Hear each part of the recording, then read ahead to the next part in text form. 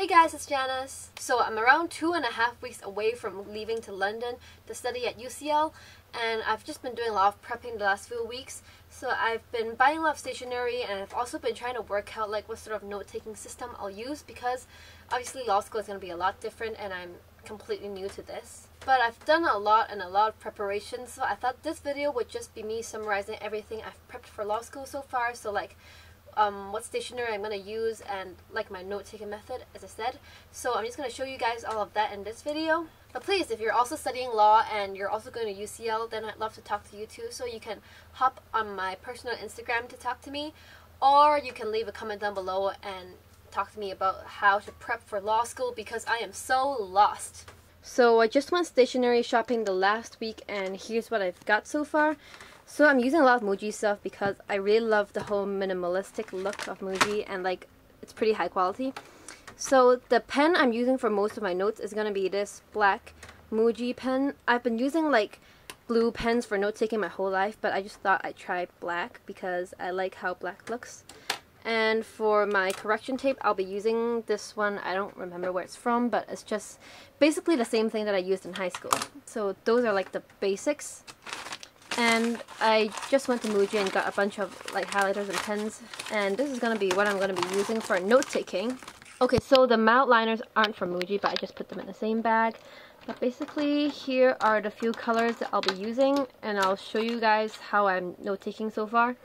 And these 4 pens are going to be the like color pens I'm going to be using in my note-taking system. And this is all a bit new because in high school, I was using these few colors, so like these sort of like most basic colors, and I was also using like these pens from, I don't know, from Bic. But yeah, this collection of stuff is what I was using in high school, so I thought that was nice, but then I wanted to sort of change it up for uni, so this is not what I'm going to be using, and I'm going to be changing into this stuff over here, so I'm pretty excited. And this notebook over here is what I'm going to be using for my planner, like bullet journal for the next year. And this is not the type of notebook I was using before. Before I was using like the dot grid Muji notebook, but I couldn't find it anymore. It's not in stock, so I'm just going to be using this one. So I just bought it for 2019. And then I bought a bunch of paper. So this is all the paper I'll be using. It's also from Muji because Muji is a bit cheaper than the other brands we have in Hong Kong.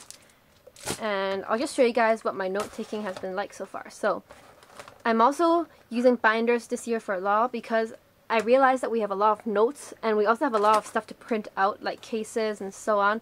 So I think a binder would be the best option for me, because a notebook would not allow me to put the cases inside, and so I just got a binder. And I haven't exactly set it up yet. It's just sort of messy right now, because for UCL they sent us a lot of preliminary reading, and I've been reading that and taking notes, so I put all my notes in this binder, and this is just all the notes I've been taking, but I haven't actually sorted it out yet because I won't be able to do that until we really start our courses in September. So this is just like the prep stuff I've been doing. Okay, but basically the first sheet over here is where I keep little notes. So like this sticky note is my highlighting key, because so far I've decided that I'm gonna highlight all the statutes in orange and all the cases in green. So that's the little index I have so far. And over here I have a little note telling myself to research, what is it, neutral citations, which is obviously so much fun, yay. So the note-taking system is sort of similar to when I was in high school, because this was before I bought all my new stationery. But yeah, so I just have a very similar system to what I did when I was in high school. Maybe I'll do a more like comprehensive video about this later on. But yeah, so this is some notes about the English legal system, and because I am not English, so I don't know anything. And this little piece of paper here is benefits of having House of Lords. So basically, like I said, I grew up in Hong Kong and I have next to no knowledge of the English legal system, so I just have a lot of basic stuff here. This is an extra piece of information that was not part of the UCL syllabus, but then I just Googled it by myself because I honestly don't know anything. But yeah, some more notes. And the pink is for headings. As I said, I highlight all the cases in green and all the statutes in orange. But yeah, that's all I've been doing so far. And more notes, more notes, more notes. Yep. There's a lot of preliminary reading, as you can tell.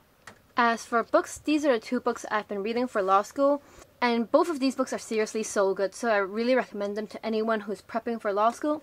So first one is Letters to a Law Student. And this is basically from a Cambridge professor, I think. And it just gives you all the basics for law school, like how to prep for like your interviews and stuff, and also once you get into law school, how to study cases, how to study for writing essays and so on, and it has all the good tips for studying. So I really enjoyed this book, and it's not very hard to read, so it was fun. And this second book is sort of like a very, very mini textbook. So basically it covers the basic law subjects, so it has contract, property, constitutional law, tort, all of that stuff. And it gives you like one case for each subject, and through that case you'll sort of learn more about what the subject is about.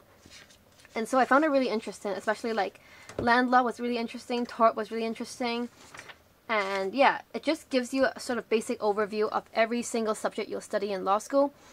And this is great because now I feel like I know a little bit more stuff and I don't feel so lost. But yeah, these books are so good.